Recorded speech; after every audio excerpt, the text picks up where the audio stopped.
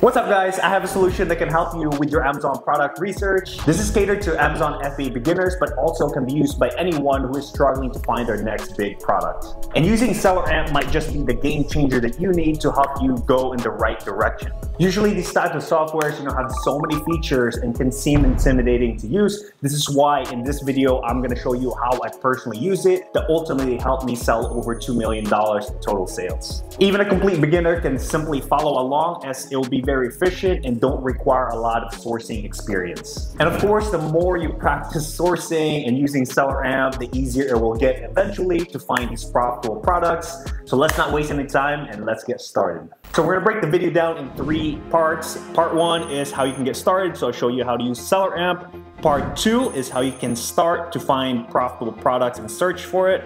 And part 3 is how to use it in your own workflow. So I want to show you what's possible when you start finding profitable products in SellerAmp. So you can see on the right side of our screen here, we have a product from Sephora collection that we had sourced from Kohl's. As you can see on sale for $6 right here, normally 15 bucks. So we put the cost price at $6. Its sell price is $24.99. So that's profiting $12, which is a 200% ROI. You need to understand that the goal of SellerAmp is to make finding these products simple. And that's why this is so beneficial as a beginner, because when I first started selling on Amazon, 2.5 years ago, I didn't know anything about, softwares like SellerAmp, and I did a lot of things manually, but now you have this available at your disposal. So you should definitely take advantage. As I always say, you don't want to be the farmer that refuses to use a tractor, especially now we are in the AI technology.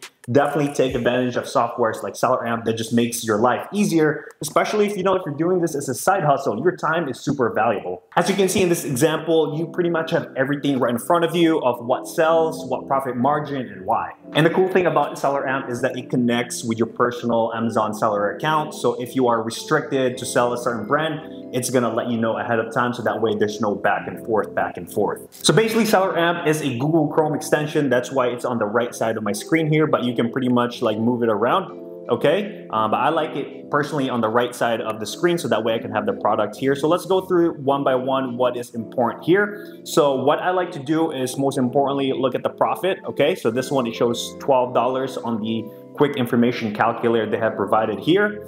ROI stands for return on investment, 200%. Cost price right here. A couple important things that you need to start paying attention when using SellerAmp right from the start is the estimated sales per month. Of course, we want a product that sells a lot, so looking at that estimated sales is super important.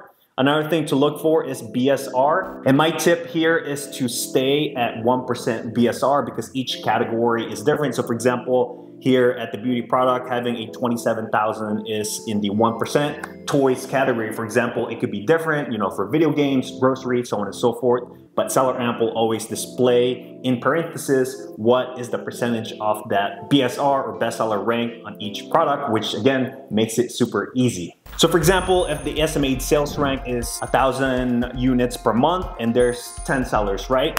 You can have an idea they will sell about 100 quantity each. A lot of beginners have no idea, how many quantity or units they want to buy or they should buy. So that's why this estimated sales rank is super important for you to have an idea of that quantity. So if your profit is $5 per item and estimatedly you can sell about 100 quantity units per month, that is $500 in profit off one item. So now imagine how many more products you can find with that similar profit or the ranking itself. Now here's part 2 of the video, which is the juicy part on how we can start finding these profitable products using SellerAmp. And I do have an affiliate link down below if you do decide to use SellerAmp. And if you can please hit that subscribe and thumbs up button, it would help this channel a lot. So one of my favorite features in terms of using SellerAmp is this Google button right here. So whenever any products you are on Amazon, all you have to do is simply click this little Google button here and it will open up a new page. Basically what it does, it will do a Google search for you if you wanted to find this product. So let's go ahead and take a look. As you can see right here, it pops up on the Kohl's, which is our original source. Let's go ahead and open it up here as a new tab. All right, you can also see Ulta Beauty, it looks like it's on sale.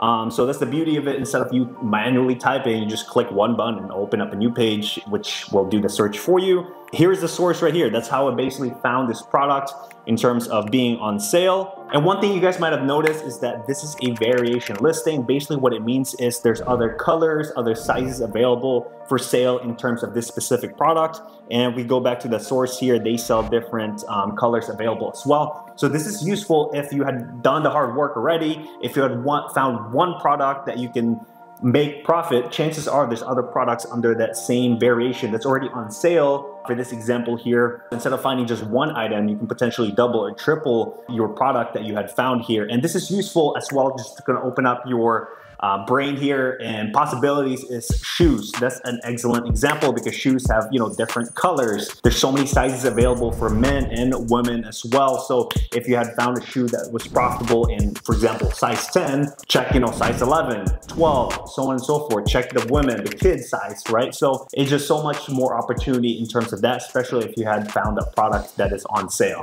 Using it with SellerAmp, I love to use the variation tab right here. So if you hit check right here, it will accordingly line up to which product is the most popular based on the reviews. So for example, like this one, the 5 parfait is the most popular. Then you got the custard, sable. So that's how I would approach it. I would go through one by one, starting from the top. It just determines, or tells me at least, that those products are going to be the ones that's going to get sold or bought by customers. Then of course the review that has, you know, for example, like the bottom one here is not as popular versus the other ones. All right, guys, I want to give you an example of another way how you can start finding products with SellerAmp. I just have this example here of a Gooder sunglasses. Is to look at other people's storefront. That is a classic way to find more leads, especially if you are a beginner, and still a strategy that I use today, my employees use today, and you should start using because it's one of the easiest and effective ways to find products. You know, like by the end of this video, if you want to find products, I would definitely use the strategy. So what you would go first is, once you're here, is go through each seller, right? If you just hover through each seller, it will kind of show their name and reviews. And my tip here, if you are a beginner, is to look for stores that you want to look into.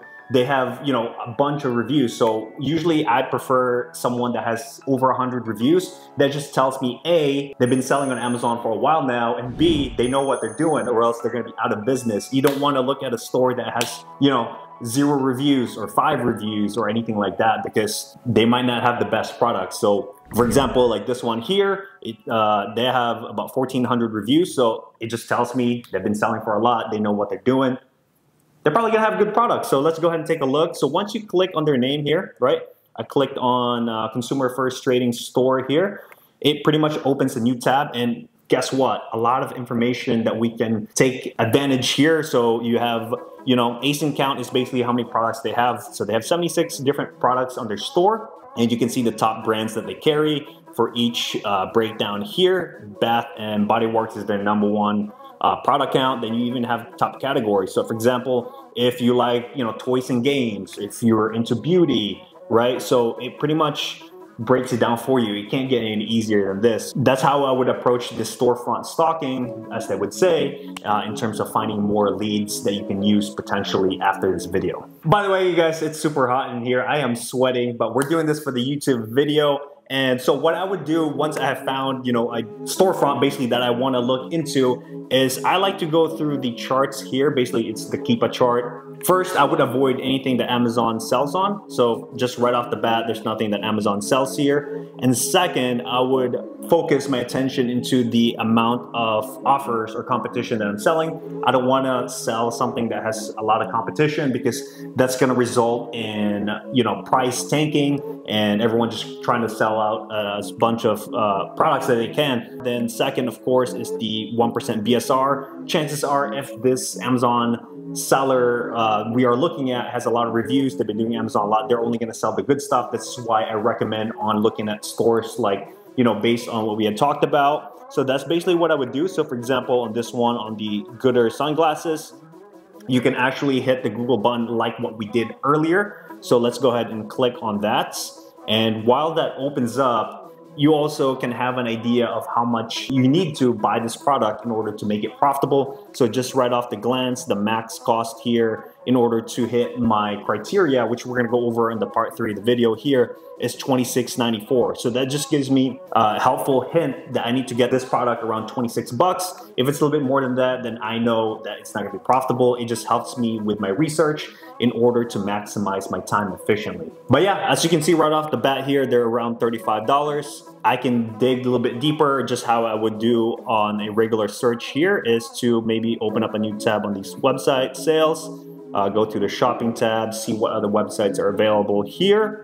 Okay, so that's pretty much the process here, is go through the products here. As a beginner, I would go through one by one of each product. I mean, this guy's been selling for a lot. He has a lot of products. I guarantee you're gonna find, you know, 1 or maybe 2 or maybe 3 products from this store that you can profitably sell, that you can buy today. Definitely go one by one here. You're gonna be just putting in the practice, and you're gonna have a better clue on how to read the Keepa charts and stuff like that. So that's how I would approach and still do to this day. So part 3 of this video is how I can show you the workflow, and that way you can still stay organized at the same time. So let's go back to our original example here of the Sephora.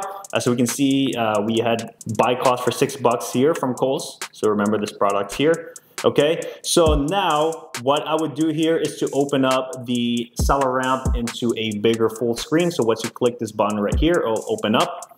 And as you can see, you have the Google Sheets button here. We're gonna head and hit setup. So this is how you can transfer all the data, so that way you can stay organized and just make sure it's a lot easier. So when you're purchasing these products, you can highlight it, you can make notes, you can do a lot of things. So let's go ahead and set up a new sheet for you here. All right, so let's go ahead and name this sheet as online example, okay? And you can organize how you wanted the data to be transferred to your Google Sheets. So this is pretty much just the default setting. So, but for example, let's say you want the product name first, okay? Let's say the buy cost, you want it second to show up, your buy box, all right? So this is all personal preference. There's no right or wrong, it's just your preference, right? That's why they have this feature. So let's go ahead and just save that, okay? All right, so now we have that save into our Google Sheet. Now we go back to our SellerAmp. Let's go ahead and refresh, because it's not gonna show up yet. Hit refresh here. Okay, now we had refreshed the page. As you can see, it showed up here, our online example. That's the Google Sheet that we had created. The buy cost, $6 still there, okay? And what you can do as well, if you scroll down here, you can actually add the source link, so that way you have everything all at once. So let's go ahead and do that. Where's the source link? All right, so we are here at the bottom, so you can see source right here. We're gonna go ahead and copy the URL, okay? Where is that? Okay, so just paste the URL here and hit save source. Okay, so that's gonna save there. And you can even just say, let's say we'll just buy 10 of this just for an example. As you can see, the total profit here based on the product itself is $111.60. This is after all the fees, you guys, because you can see right here, it breaks down the fees and stuff like that. So it makes it super easy. And all of these data is going to get transferred into the Google Sheets. So that way it just keeps everything organized. So this is definitely part of the workflow as you, a beginner, can use. So that way you can stay organized. And I wish I had all this information when I first started, honestly. So now let's go back to the top here, just make sure we have everything. So once you had input, you know, the source, the quantity unit, the buy cost, right? Don't forget the buy cost. You're gonna hit online example there, let it load for a second, and once you get the check button. So after you had transferred the data into the Google Sheet, let's go ahead and check just to make sure it went through. You hit open right here on the online example that we had created. So you can see that Sephora is right there, and all the information that we had inputted, it should be there. So you can see the Amazon link. You got the source right here. That's pretty much it right there. So that's super useful in terms of finding these products, as you can just click here. I have one to review. So if you found a product that you're kind of on the borderline, you can maybe add a review sheet that you can look back down later. So again, this Google Sheet is so clutch. It just keeps everything organized and have all the data, the source, all in one page. And that's it, my friends. Hope you found that video useful. That's how I personally use SellerAmp. And if you want to learn the best product to sell on Amazon FBA, check this video out right here. Go watch it. Thank you so much. See you later.